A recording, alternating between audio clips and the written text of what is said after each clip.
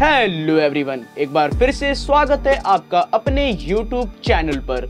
आज हम लोग एक्सप्लोर करने वाले हैं दुनिया की कुछ ऐसी रोड्स जहां पर जाना तो छोड़ो, इनकी हालत देखकर तुम्हारी हालत खराब हो जाएगी।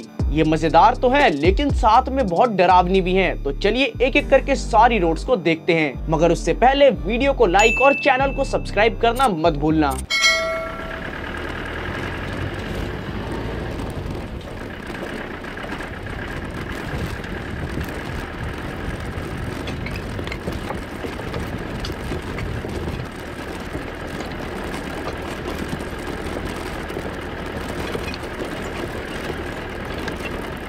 ये है एक साइबेरियन ब्रिज। इसके ऊपर चलने के लिए आपके पास लोहे के गोटे होने चाहिए। इस पर गाड़ी भगाना तो छोड़ो, लोग अपनी गाड़ी लेकर चलने में डर जाते हैं। इसके ऊपर चलते वक्त ड्राइवर बहुत धीरे धीरे गाड़ी चलाता है और साथ में हवा का भी पूरा ध्यान रखना पड़ता है, क्योंकि क्या पता तेज हवा चले और गाड़ी पलटकर सीधा नदी में गिर जाए। और ये जो नदी है ये भी इतनी गहरी है कि बचने का 1% भी चांस नहीं है। तुम मुझे कमेंट करके ये बताओ, क्या तुम इस ब्रिज पर जाकर इसको एक्सप्लोर करना चाहोगे?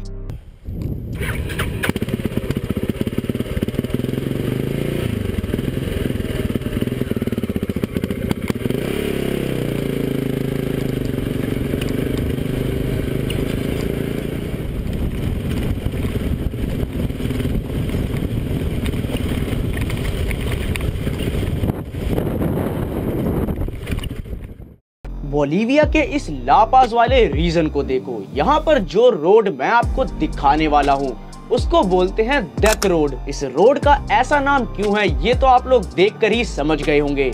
यहाँ पर आज तक हजारों लोगों ने अपनी जान गंवाई है। यहाँ पर साइकिलिंग करते वक्त या फिर गाड़ी चलाते वक्त आपके अंदर एकदम खतरनाक लेवल की ड्राइविंग स्किल्स होनी चाहिए, वरना आपका खेल खत्म। कई जगह पर तो ये रोड टूटी पड़ी है और कहीं पर भी ये 3 मीटर से ज्यादा चौड़ी नहीं है। असली मजा तो यहाँ पर बारिश के टाइम पर आता है, क्योंकि तब जो यहाँ पर गया उसके जीने और मरने के 50-50% चांस होते हैं।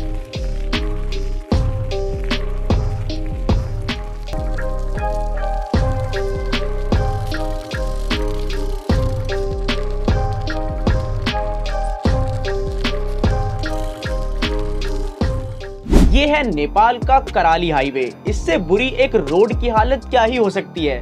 यहाँ पर इतना कीचड़ होता है कि गाड़ियां कभी भी फिसलकर गिर सकती हैं और लोगों की जान जा सकती है। यहाँ पर देखो, यहाँ पर लैंडस्लाइड की वजह से पानी ने अपना रूट चेंज कर लिया और रोड की धज्जियां उड़ा दी। यहाँ पर पानी ने रोड को ही वाटरफॉल बना दिया।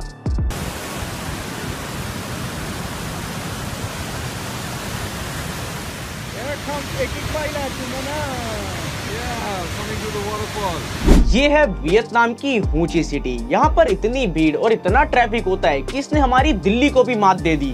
कई बार तो यहाँ पर स्कूटर्स पर बैन लगाना पड़ता है ताकि ट्रैफिक ना हो। तुम लोग खुद ही देख सकते हो, यहाँ पर इतना ट्रैफिक है कि कोई बंदा सुबह अगर घर से निकले तो शाम को ऑफिस पहुंचे, वो भी छुट्टी के टाइम।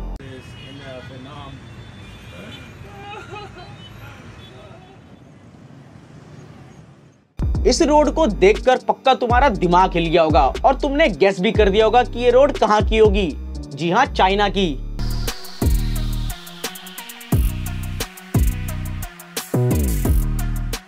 ये है चाइना का एक 4 लेन हाईवे जहां पर लोगों से टोल टैक्स लिया जा रहा है। नेशनल हॉलीडेज के दौरान यहाँ पर इतनी ज्यादा भीड़ होती है कि आप लोग खुद ही देख लो कितना ज्यादा ट्रैफिक हो गया है। लेकिन यहाँ पर ये आम बात है, इसने तो हमारे इंडिया को भी पीछे छोड़ दिया।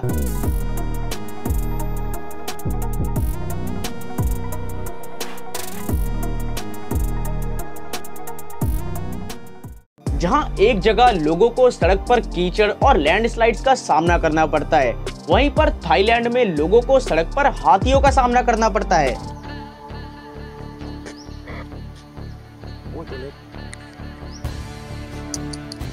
कई बार हाथियों के झुंड इतने बड़े होते हैं कि लोगों को 15-20 मिनट तक रुकना पड़ता है। लेकिन बात तो ये है कि हाथियों के सामने कोई कुछ बोल भी नहीं सकता, इसलिए चुपचाप कोने में खड़े रहना पड़ता है। और कई बार तो हाथियों का झुंड नुकसान भी पहुंचाता है। लेकिन इस बात को भी झुटलाया नहीं जा सकता कि हाथी हमारे रास्ते में नहीं, बल्कि हम लोग हाथियों के रास्ते में गए हैं, उनके जंगलों को काट कर।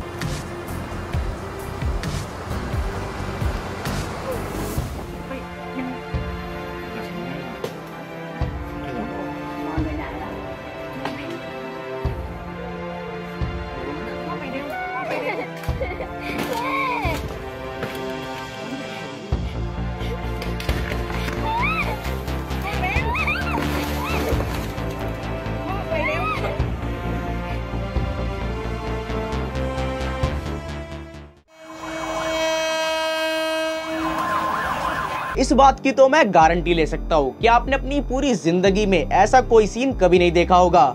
ये है बैंकॉक, जहाँ पर लोगों से बोला गया कि तुम्हारा इलीगल घर तोड़ दिया जाएगा, तो इन्होंने मना कर दिया। और जरा तुम लोग देखो ये लोग किस तरीके से रहते हैं। मतलब जैसे ही ट्रेन आती है ये लोग अपना सारा सामान पीछे कर लेते हैं और एकदम एक्यूरेटली, ताकि इनका 1 इंच का भी नुकसान ना हो। और जब ट्रेन चली जाती है तो ये लोग रेलवे ट्रैक्स को बाजार में बदल देते हैं। कई टूरिस्ट इस चीज को आकर शूट भी करते हैं, इसलिए इस जगह को एक टूरिस्ट प्लेस भी बोला जा सकता है।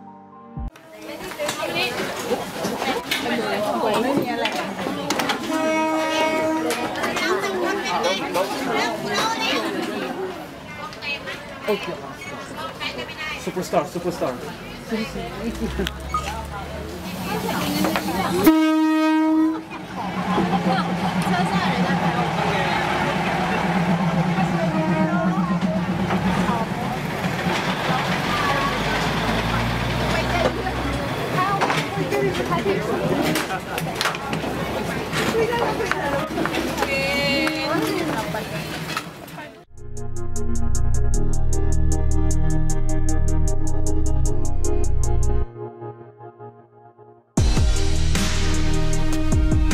अब ये अनबिलीवेबल रोड है चाइना के कुलून माउंटेन रेंज की।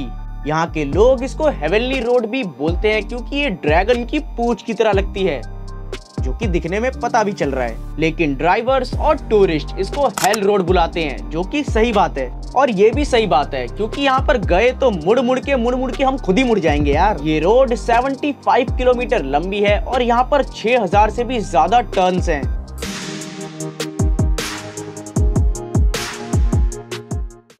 जरा सोचो, अंधेरी गुफाओं में बाइक चलाने में कितना मजा आएगा।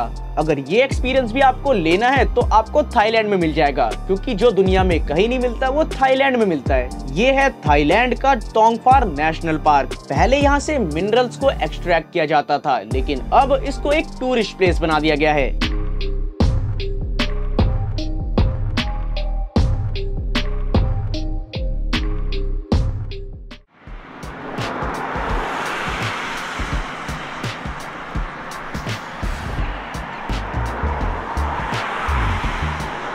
लास्ट में तुमको एक अलग ही लेवल का ब्रिज दिखाऊंगा। ये है जापान का इशिमा ओहाशी ब्रिज। ये ब्रिज 1.7 किलोमीटर लंबा है, लेकिन ये दिखने में जितना खतरनाक लगता है असलियत में उतना खतरनाक है नहीं। दरअसल इसको बनाया कुछ इस तरीके से गया है कि इसके कर्व्स दूर से देखने पर एकदम खतरनाक दिखाई देते हैं और ऐसा लगता है कि ये रोड एकदम सीधी है, लेकिन ऐसा है नहीं। और इसका यही यूनिक फीचर इसको पूरी दुनिया में फेमस करता है। तो दोस्तों आज के लिए बस इतना ही। वीडियो पसंद आई तो वीडियो को लाइक करना और ऐसी ही अमेजिंग वीडियोस के लिए चैनल को सब्सक्राइब करना मत भूलना। आपको कौन सी रोड सबसे खतरनाक लगी ये भी जरूर बताना। अगली वीडियो का टॉपिक भी कमेंट कर देना। मिलता हूँ आपसे अगली वीडियो में, तब तक के लिए thanks for watching. Tata bye bye.